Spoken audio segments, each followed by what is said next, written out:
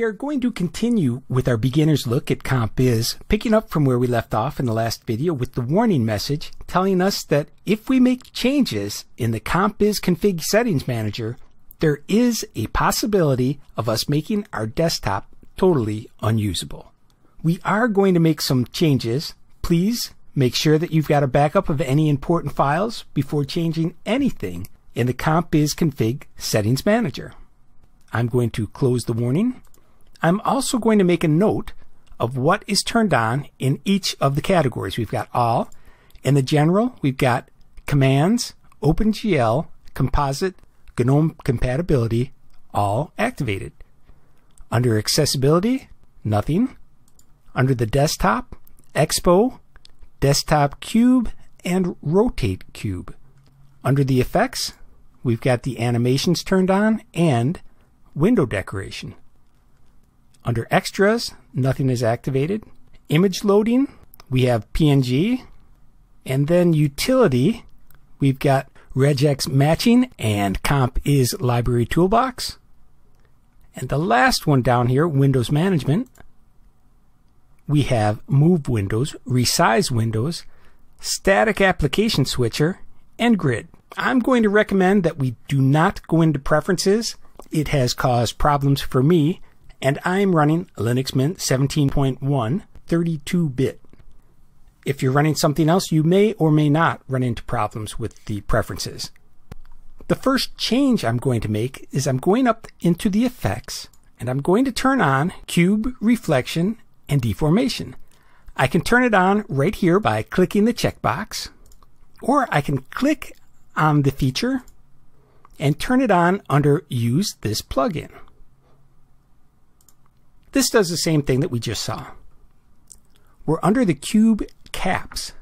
We see the top cap is set as fusioncap.png and the bottom one, compizcap.png. And a little message pops up here telling us it will only allow PNG and .svg files. We can click on New to add a new one. I don't have any pictures, so I will cancel out and close this. If I select this PNG, we can delete it, edit, and move it, well, this one down, but up as well if we have more than one. Going over to the Reflection tab, we'll see the reflection in a minute. We can make some minor changes here. And then this third tab is Deformation. Right now it's set as Cylinder. To see this work, I'm going to hold down Control and Alt. I'm going to press my left mouse button and move it in. And there is our cylinder. If I move the mouse down, we see the top has a cap and the bottom has a cap. And there's that reflection that we can make some changes with in that middle tab. I can move to the next workspace or back. Releasing the mouse button brings up that workspace. If I hold down Control Alt and hit the right arrow key, it takes us to the next workspace. But notice our cylinder is gone. We're back to the cube that we saw in the last video. And then the left arrow key takes us back. I'm going to change this cylinder to sphere. Now when I hold Control Alt and bring my mouse towards the center, it shows us this oblong sphere. To make this more round, I'm going to change the aspect ratio to be 1. Now when I hold Control Alt and use my mouse, we see that it's more circular.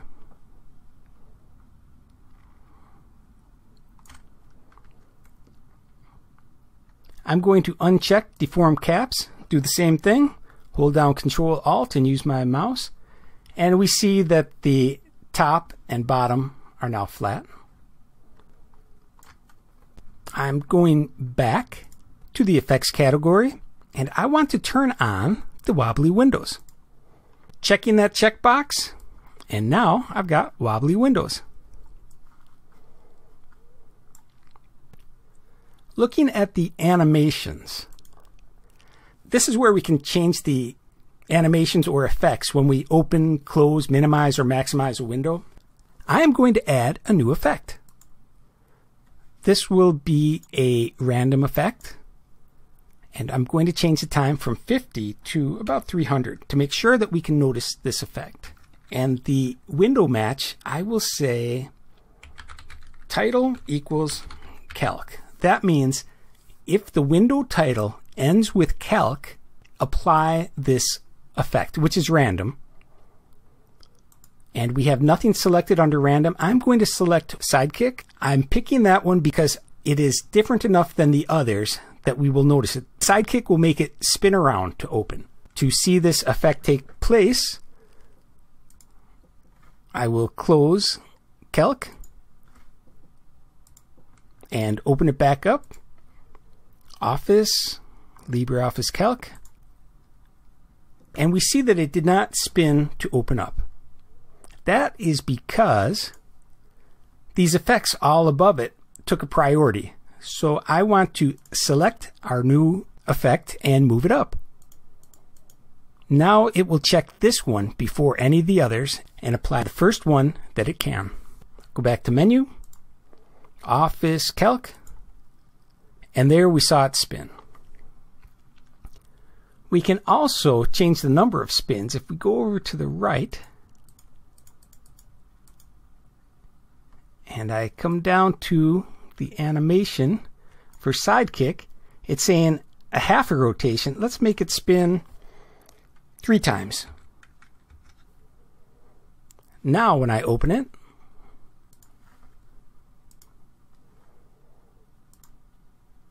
we saw it spin around 3 times. Going back to Open Animations, instead of having just Sidekick, I will put on Wave and Dream. So now it will randomly select between those 3 every time I open LibreOffice Calc. There used to be an option here for fire. So when you closed your window would just burst into flames and disappear. That effect is no longer available because, let me go back here. Under All, we see this OpenGL. In the release 9.9, I think it was, the OpenGL effects had some conflict with the burn effect. That's why that one is removed. Even if you add it in, it will not work because of the conflicts with the OpenGL. To know what version we're using, I will go down to Menu and open a terminal and type in Compiz space -- version.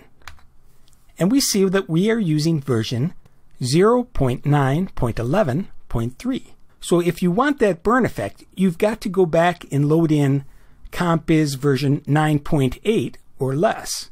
And I'm not even sure if those will work with Linux Mate 17.1. To install version 9.8 will require a PPA, and we haven't talked about those yet. We will talk about them in a future episode.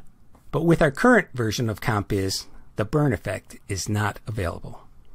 There are just a few more things I have to say about the CompizConfig Settings Manager, and we'll hear about those in the next video. If you like these videos, please tell a friend.